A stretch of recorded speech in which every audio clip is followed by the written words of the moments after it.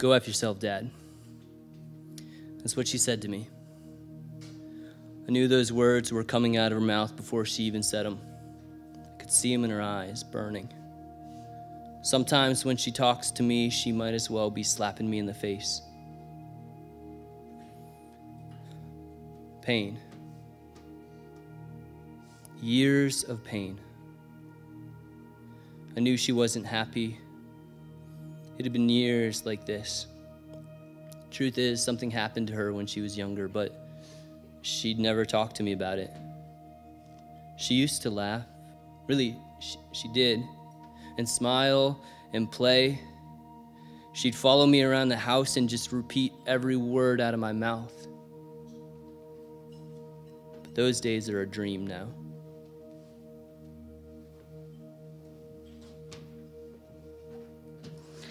I bet he's telling you how I have changed, isn't he? Psh. He loves to look like the good guy, always playing the hero. I hate him. He acts like he owns me, always holding over my head the fact that he's my dad. Psh. Let it go. Seriously. That line is so played out. Do I regret leaving? Of course not. Never have, never will. Why would I regret leaving a home where I wasn't really free? He was always telling me what to do, always making me do stuff around the house. It's ridiculous. He's such an a-hole. You know, he's so rich that he could hire people. He could hire people to do all his work, but he still expected me to do a whole list of stuff around his house. And what did he do with all his time?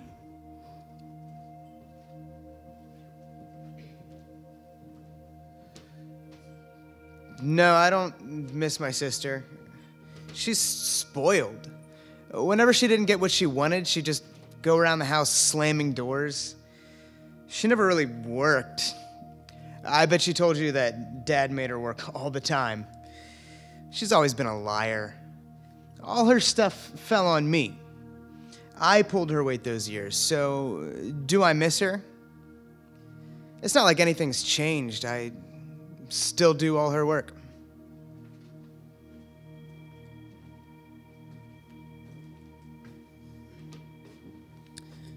People say life goes on. I never really could figure out why they said that. Time goes on. Life, it either lives or it dies. Sure, yeah, time goes on. But have I felt alive these past weeks? To tell you the truth, most days I feel like I'm missing a part of me. It feels like someone chopped my left arm off. Yeah, much of my life is still the same. But then there's those moments where it's like I go to reach for something with my arm and I remember again, it's not there. So if you're asking me if I miss my daughter, you know the answer already. If you're asking if the pain has healed, well, there's a scar, but she's still missing. I'm living without an arm right now, and I miss her every day.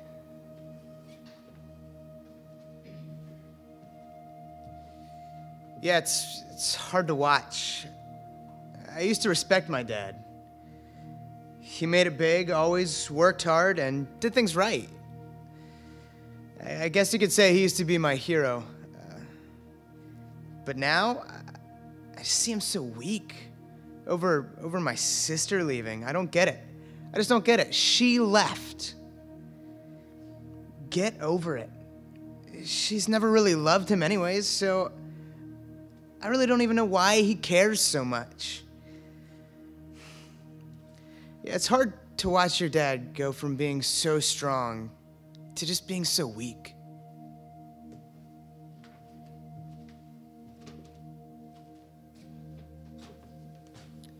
No, he doesn't get it. He thinks he does, but how could he really get it? He didn't bring her into this world. Yeah, he was there when she was born, but being there isn't the same as being dad. Being the one who brought that baby into this world.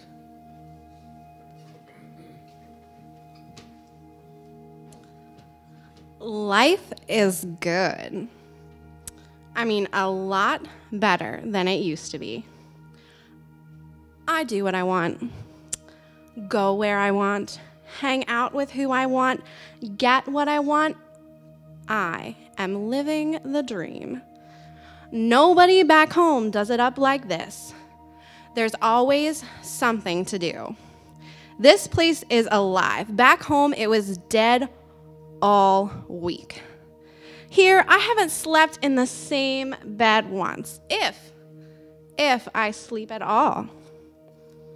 It's party all night. New people, new parties, new drinks, new drugs, new bed again. I love it.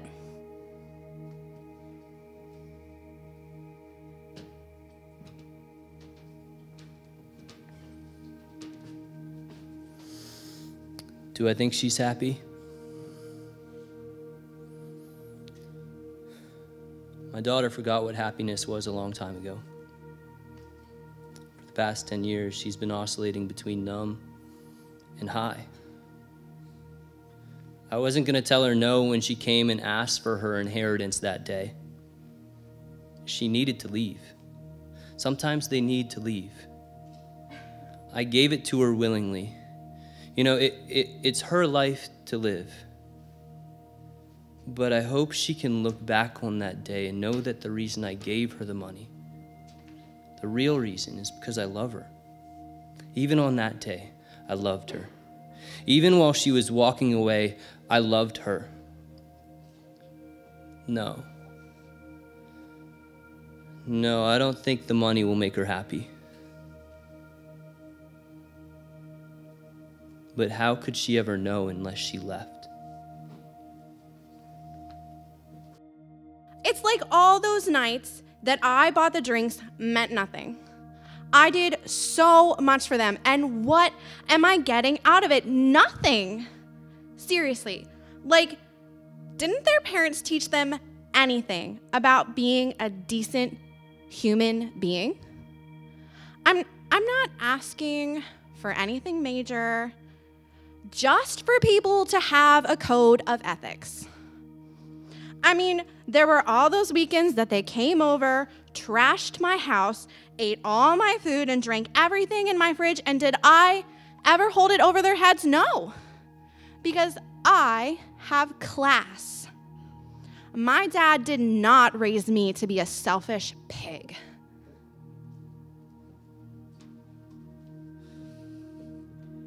Why do you always want to talk about my sister? What about me? Did you ever think to ask me what it's like to still be at home? To be doing everything so that my dad's business doesn't fall apart? I put in overtime every week. Does he tell me to take off and hang out with my friends?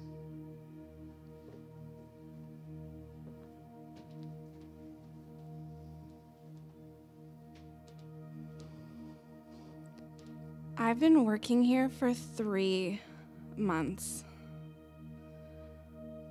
Yeah, when I started back when my money ran out. I mean, sometimes you have to work to eat. Is it a dream job? Do you think that working at the city sanitation department is a dream job? I come home smelling like a gas station bathroom every night. I'm barely making enough money to pay my rent. And it's been Spam and rice for breakfast and lunch and dinner.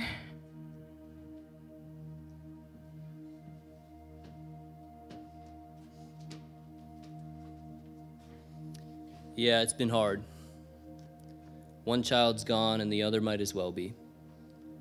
You know, I tell him he doesn't have to work so long, but he just isn't hearing it. Somehow along the way, he got it into his mind that he needs to stay busy all the time. I just want to have a night at home with him. I want to take him out. I want to go shopping with him. I want to kick a soccer ball with my son. So what I'm praying is, I'm praying that he remembers that I just want to be with him. I'm praying that he remembers before I leave this child too.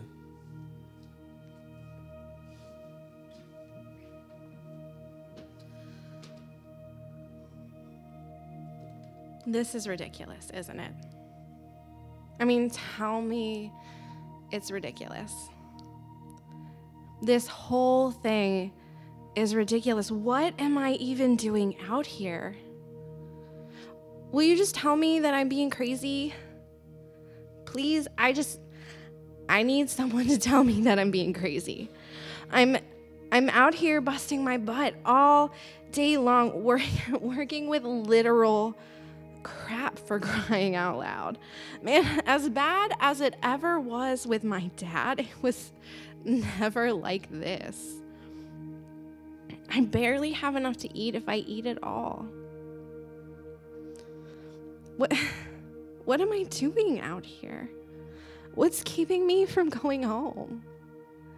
I mean, tell me I should just go home. Will you just tell me what to do? Tell me that I should go home.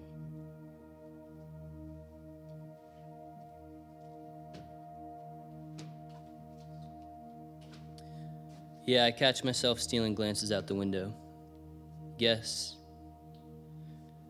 I guess I just keep hoping she's coming home. I see headlights drive by, and I always look. Whenever I see a young woman walk by, I look up because I think it might be my daughter. If you're a dad, you understand. You just want your kids home. You want to know they're safe. You want to know they're happy. You want to be with them. Yeah, I guess you could say I'm keeping an eye out for them.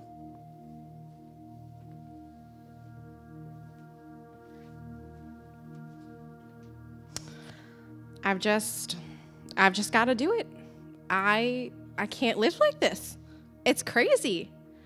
Even the people that work for my dad are living better than this. They're making more money. He'd even have them over to the house. He'd take care of them.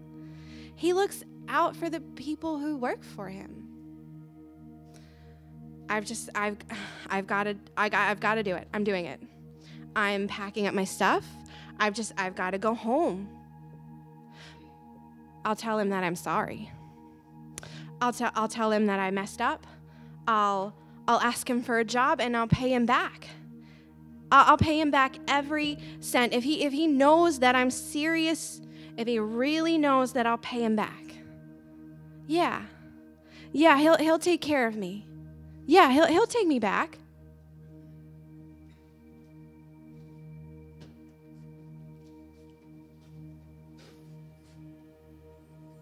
They always feel like they need to make it up to you when they realize they've messed up, don't they? Could you believe that when my daughter came home, she thought that I'd make her pay me back? As if it was ever about the money. I got my daughter back that day. My daughter is alive. Yeah, it's true. Every time I've talked with you, I've hoped that she was alive. I'd picture her working in some town somewhere. But I won't lie to you. When I'd lie in bed at night, hope would fade and I'd be afraid that my daughter had died. I was afraid that I'd never get to see her again. But my daughter is home.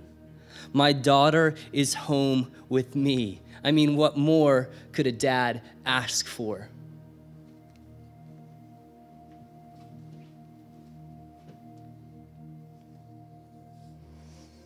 Do you want to know something? My daddy loves me. I'm not talking about the tuck you in at night and say I love you with a kiss on the head kind of love. My daddy loves me. I came home with a list of plans of how I'd make it up, how I'd earn back his trust, earn back his love. I'd go to work for him, and I'd work harder than anybody's ever worked for him before. I'd do it, and I'd never complain. You know the first thing my dad did when he saw me? He ran down the street to me, sobbing. And my dad does not run, okay? I thought he was gonna hit me at first, but then his arms flew open and he collided with me and he swung me around, his arms tied around me, and he just kept saying, "You're home, you're home, you're home." And I tried to tell him how I'd make it all up to him, and he just shushed me. And he kept saying, "You're home, you're home, you're home."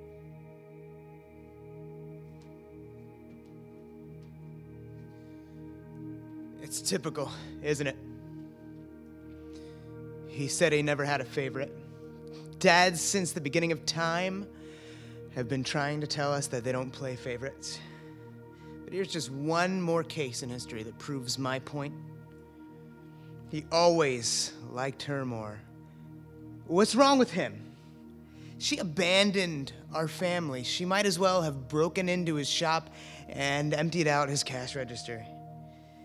The way she stormed off with his money. I mean, seriously, what about me? I've been working overtime shifts, and my loser of a sister comes home and he throws her a party. He treats her like she's a princess. It's like her 16th birthday, the way he rolled out the presents for her. What about me? When's he ever done anything like that for me? Is a good kid.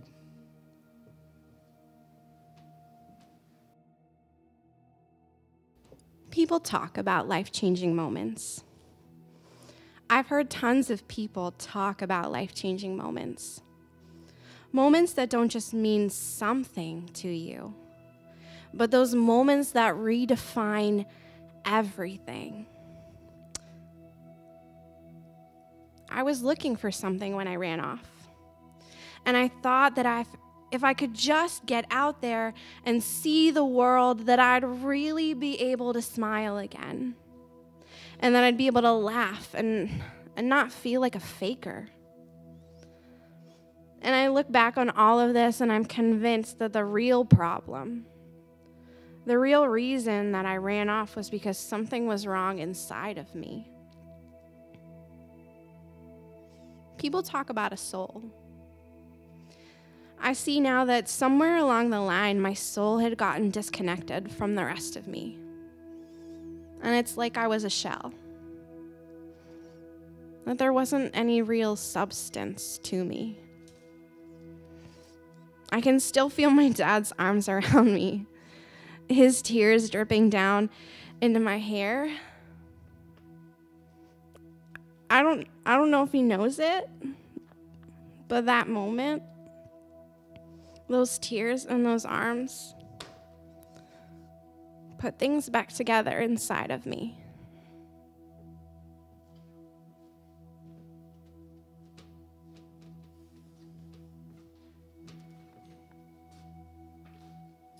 I know he's angry with me. He doesn't think I love him. I would give anything. I would give him anything he asked for. My daughter came home. My daughter that I thought was dead came home. When you're a dad and that happens, you throw a party. You hug her, you kiss her, you treat her like the princess that she's always been. I invited her brother in that night. I even went out and found him when he didn't come in at first. I searched him out, all his usual places. I even begged him. To come in that night. His sister came back. My daughter came back. His friend. He forgets how close they were. I wish he could have been with us that night. I wish he could have been a part of that night. I wish he would have celebrated. Our family that was broken got put back together. And he chose to miss that moment. So if I could go back in time and do it over again, the truth is I'd do it the same way. I'd look my angry daughter in the eyes and give her the money. And when she came back home, I'd run to her, I'd hug and kiss her. I'd throw her the party. And for my son who doesn't think I love him, who thinks I overlook him, I'd go and I'd search for him. And I would be on my knees begging him to be a part of what's happening. So son, if you're watching this, know that your dad loves you, that I haven't forgotten about you. And sweetie, you're home, and your daddy loves you. If there's nothing else you two know, just know that your dad loves you.